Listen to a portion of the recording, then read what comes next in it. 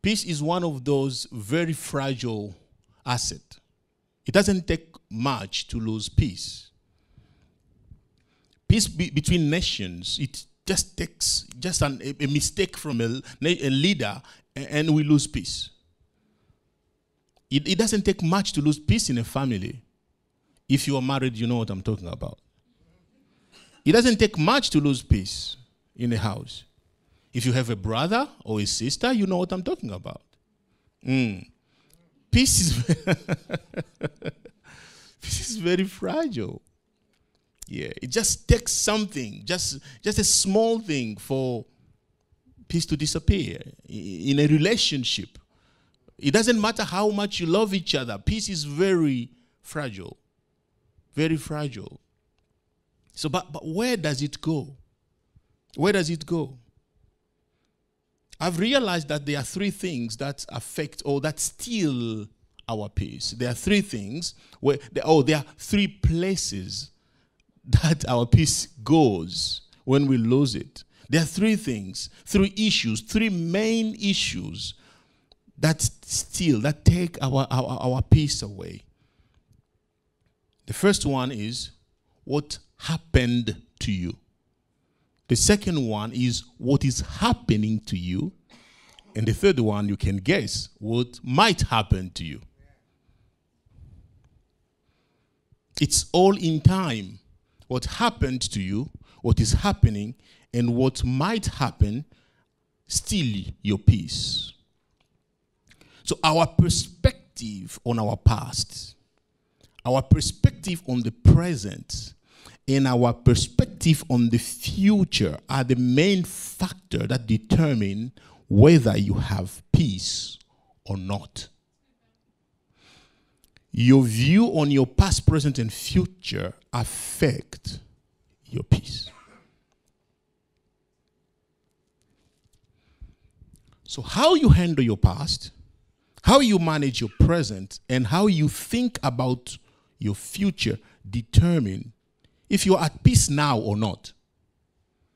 If you're at peace in your relationships, or if you are at peace at work, or if you're at peace now within yourself, is because of those three things and how you handle them or what you think about them. So if you want a peaceful life, you need to make peace with your past, make peace with your present, and make peace with your future.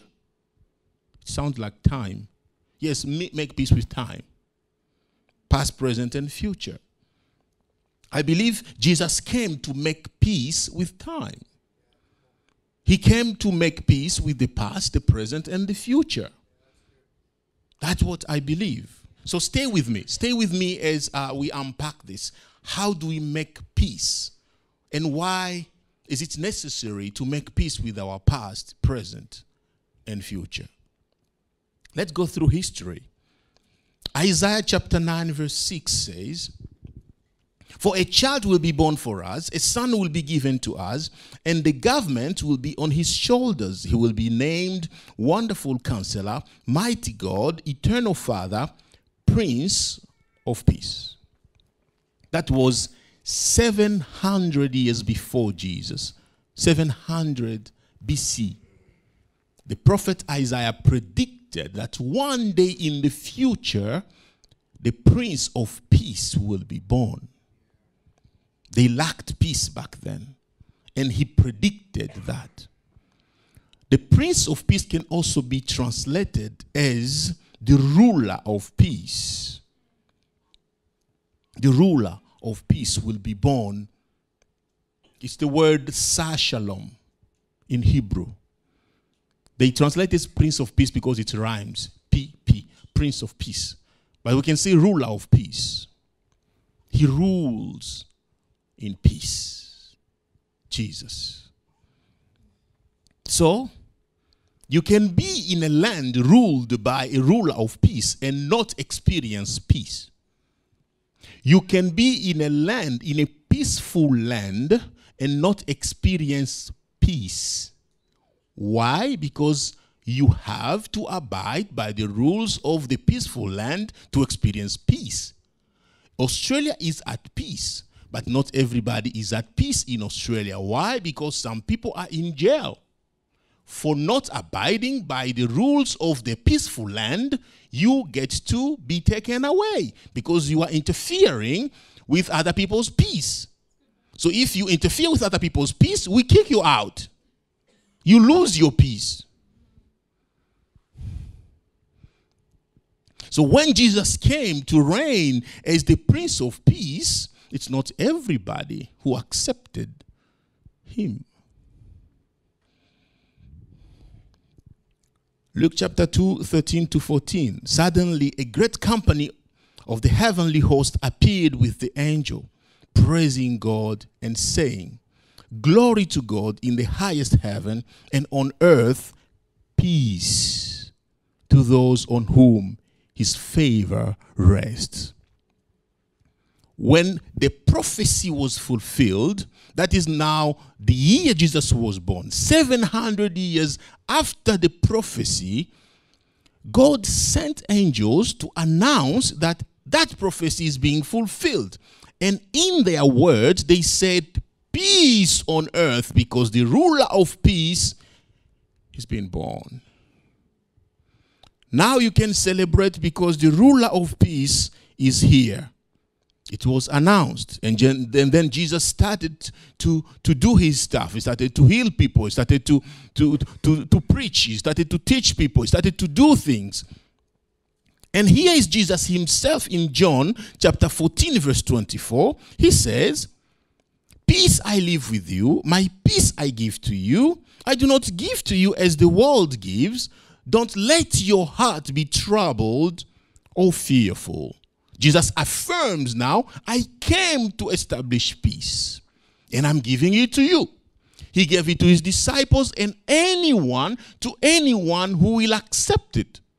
He gave the peace that was prophesied 700 years before him, the peace that the angels declared, announced that it has been delivered, and himself he affirmed it. He said, "My peace I give to you." So if Prophet Isaiah promised peace, if the angels announced peace, and if Jesus himself gave us peace, why do we still struggle with worry? Why do we still struggle with fear and hatred? Why do we still lack peace? While we can see in history, peace was promised, peace was announced, peace was given, but still we are struggling with fear. We are still struggling with worry. It's because most people have let their heart be troubled. Let's go back to what Jesus said. Don't let your heart be troubled. He knew even though I give you peace, but you let your heart to be troubled, you lose it. It's one thing to be given peace. It's another thing to maintain peace. So what Jesus was saying is, I'm giving you my peace. Do not let the peace go away. So the let is your responsibility. The gift is given. Do not let the peace being taken from you was what Jesus was saying. When Jesus said, "Peace I give to you," it's your responsibility to take the package, to open it, to see what is inside. Is this what you gave to me? And enjoy it. It is our responsibility to receive gift, the peace of God, and activate it and start enjoying it. So this is what we do. There are 3 things you need to do to enjoy the peace that God has given to you. 3 things. The first one is simple. Make peace with your past. Make peace with your past. That's where you need to start. 2 of the most dangerous peace killers are offense and guilt. Offense is for what has happened to you, and guilt is for what you have done to others. Offense is about what has happened to you. Guilt is what you've done. We've all made mistakes in life. We've all made mistakes. And we've all been offended somehow. If you are here today and nobody has offended you, please just put your hand up. We will all come to you for advice. How did you escape offenders? You are so skilled if you are here and nobody has offended you. No one. Sorry. I see a small hand like this. That is very good. That's very good, NG. That's good. I mentioned your name because people need to come to you and ask, what did you do? If you are here and you've never offended anyone, please let us know. We are willing to learn from you. You have no regrets. You have no guilt in you. You've never offended anyone. If you've been around for some time, you have offended people. Even a baby offends people. Yeah. When they cry without stopping. They don't know they're offending us, but they do. We just tolerate them because we know one day they will stop.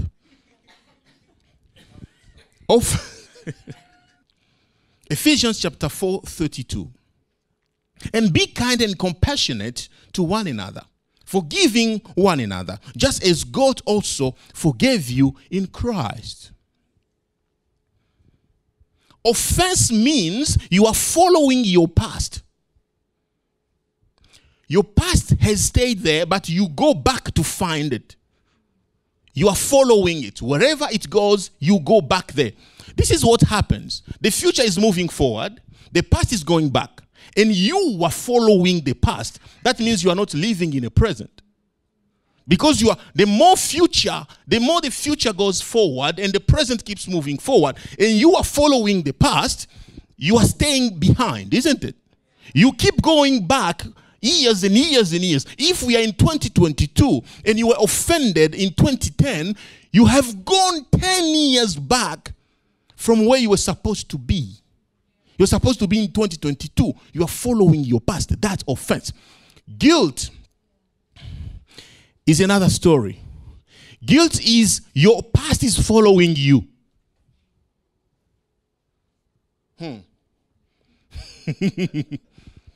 Your past is following you, is attached to you.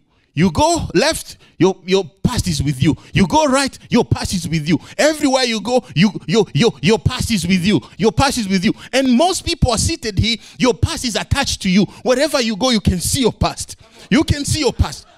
Your past is following you.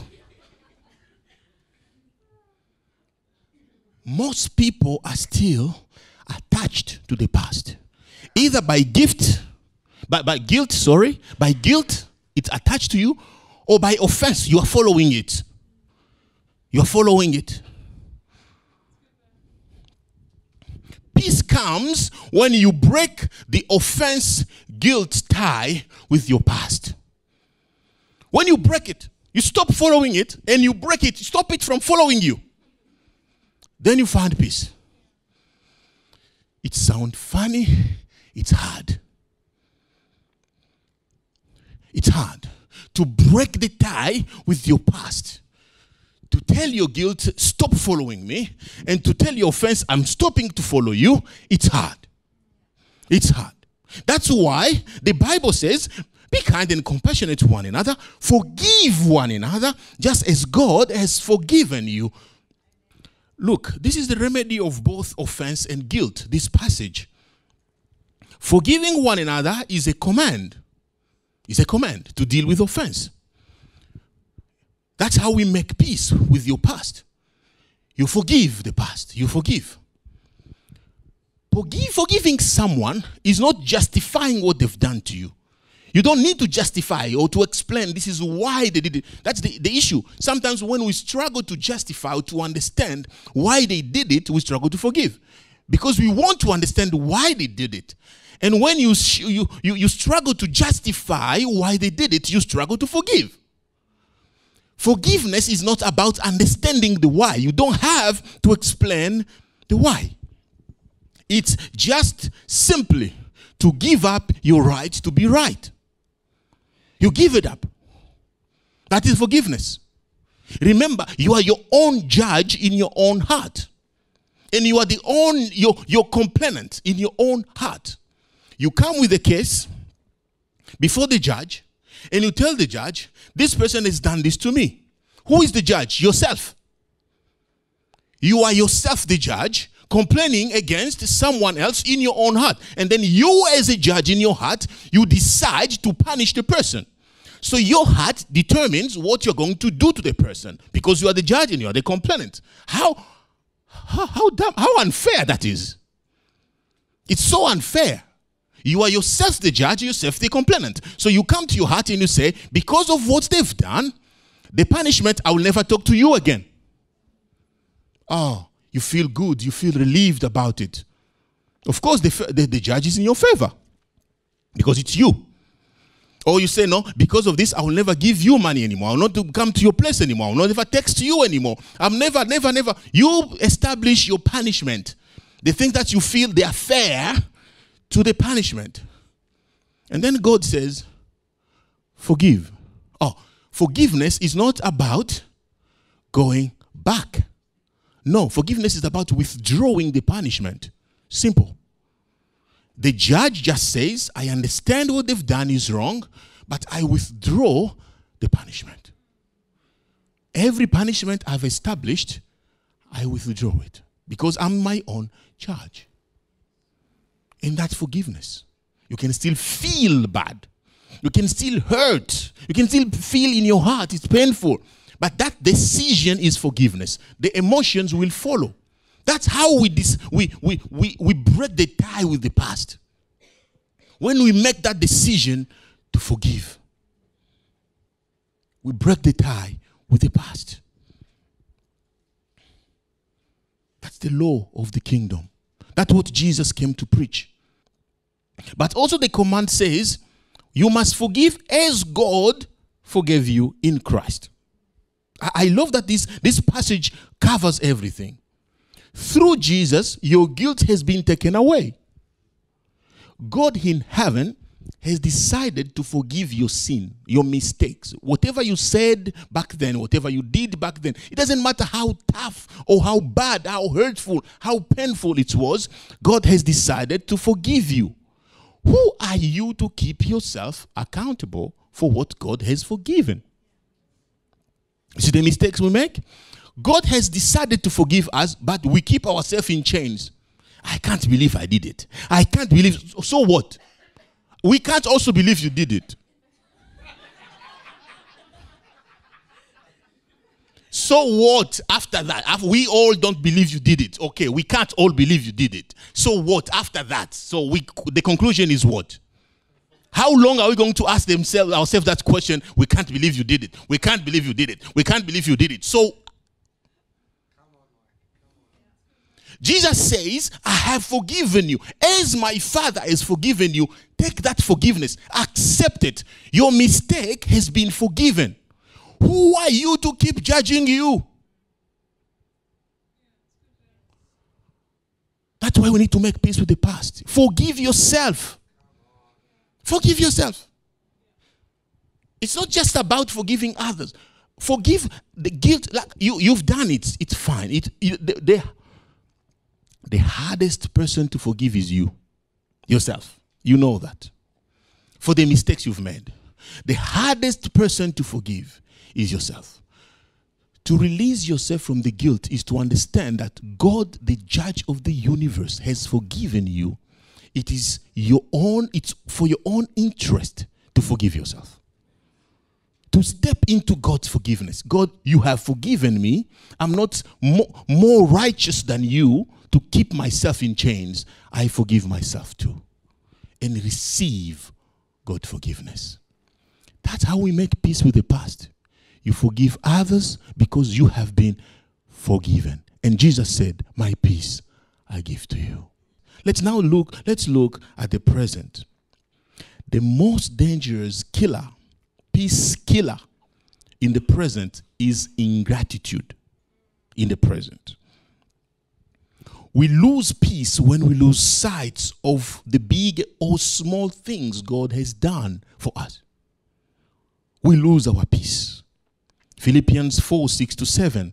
Don't worry about anything, but in everything, through prayer and petition with thanksgiving, let your request be made known to God. And the peace of God, which surpasses every thought, will guard your heart and mind in Christ Jesus. There is a promise of peace in this passage. God has promised us peace. This is one of the most challenging verses in the Bible. This one.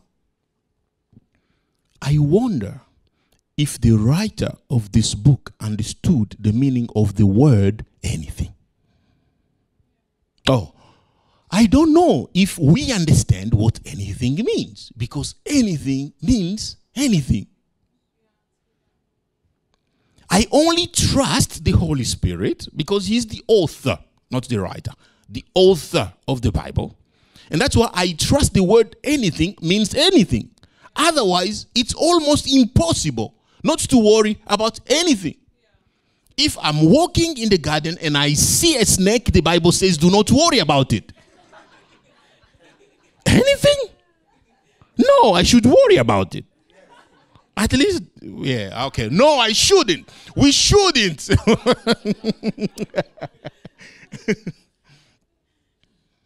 It says we should take all our issues to God with thanksgiving. This is what we normally do. If you are a good Christian, you take your issues to God, then you dump them on Jesus' feet. Take it, and take that one too, and that one, and that one. And then you go. That's what we do in our prayers. We go to God and throw to him all our problems. That's how he feels, at least. Even though you don't know it, that's how he feels. Because this passage says we should wrap all our prayers in a beautiful gift bag. That gift bag is called thanksgiving.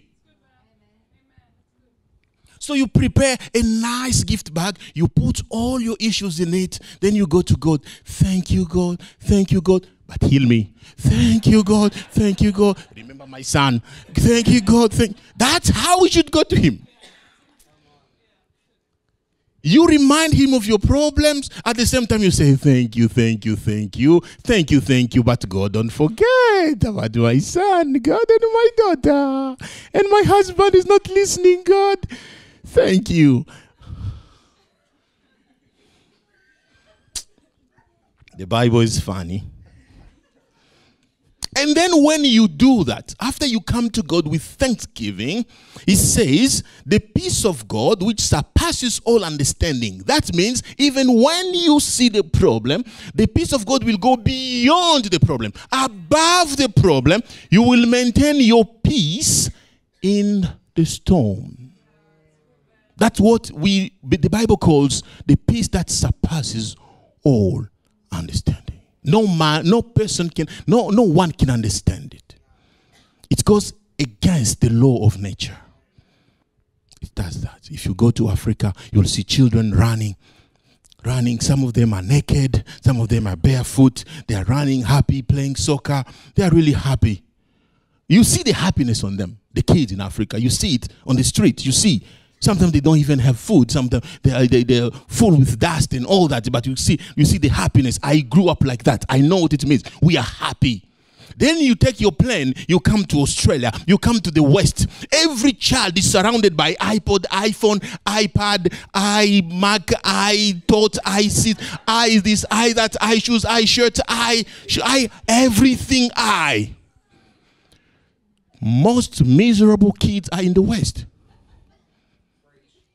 Surrounded by all the eyes and still complaining. Life. Most children here grew up with a sense of entitlement. That's the problem. While children in Africa grew up with a sense of gratitude. When the mother brings a little bit of beans on the plate, you run. There is bean on the plate. We have something to eat. You are grateful for it.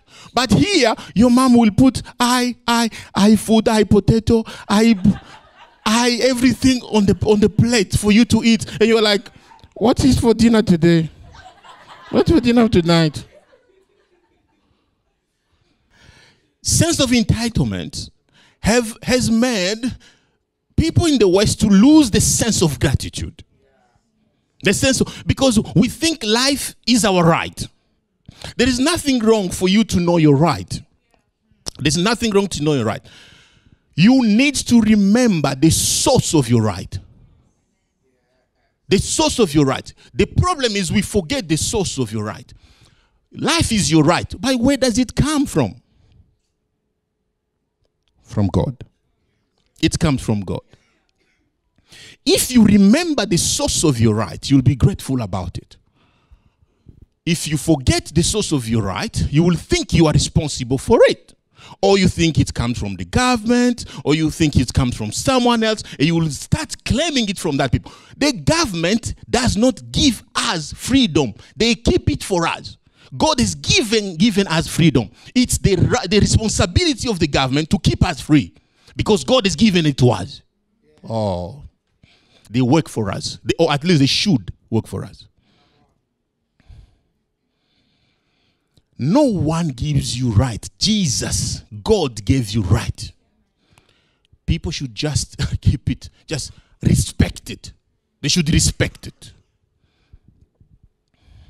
If we can just appreciate the source, we will live with gratitude. Appreciate who gave the life to us. If you can't find anything to be grateful about, please find help.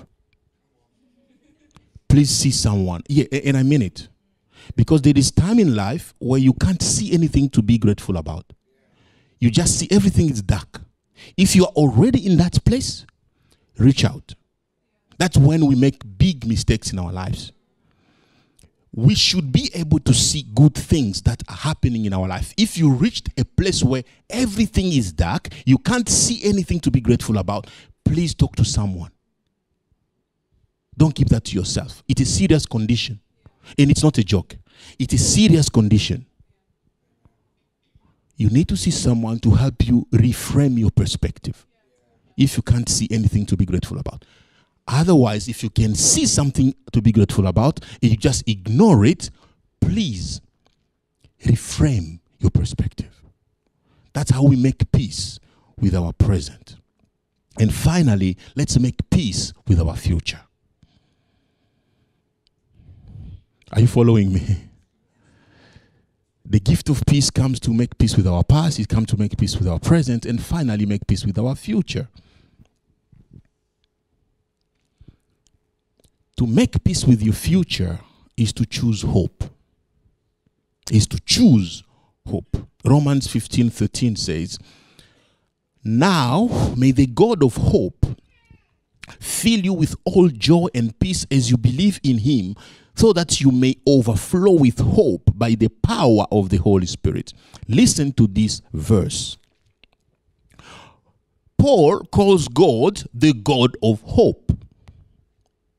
God of hope. In other words, God is in charge of the future. He's in charge of the future. Hope, you can't have hope about the past, can you? No, you can't say, I'm hoping for last year I will buy a car. I'm hoping 20 years ago, I'm hoping to marry that girl. Okay, find help. If hope is always in the future, we hope for something that might happen. So in the future, Paul is saying, God is already there. God is already in the future. We will find him there. He's already there. He sees it. No, God is not in the present checking the future. No. God is not looking at the future. Oh, what is there? Oh, no. I need to make... No. He is there. He is the future. He's already in the future. So while you are struggling to understand your life, God is already in the future. And Paul says, choose hope. Then he says, may he fill you with joy and peace. Paul is still blessing us. Joy is the reflection of fulfillment. When you are living in your present with that sense of gratitude, you have joy. Joy is a result of gratitude. That's what brings joy. As you live in gratitude, as you avoid worry and you trust in God, the hope of God for the future will just overflow in your life. And that's what we want to do with our lives. That's what we want to do this Christmas. That's what we want to do for next year. Choose hope. There are so many things we can be anxious about for the future. You can be anxious about your health. You can be anxious about your finances. Yes, you may be anxious about your children. You may be anxious about the climate change. You may be anxious about many other things, and inflation, and this and that, and politics. And we can be anxious about a million of things. We can. But Paul is telling us to put our trust in Jesus because he knows the future. He's been in the future and he is the future. Jesus is the future. We don't need to worry about our future. He has a plan. Can you trust God? Trust. And I mean trust. Can you trust God for your children? Can you trust God for your finances? Can you trust God for the future of the world? Can you trust God with climate change? Can you trust God with inflation? You can find permanent peace today. Jesus has done everything to provide peace to us.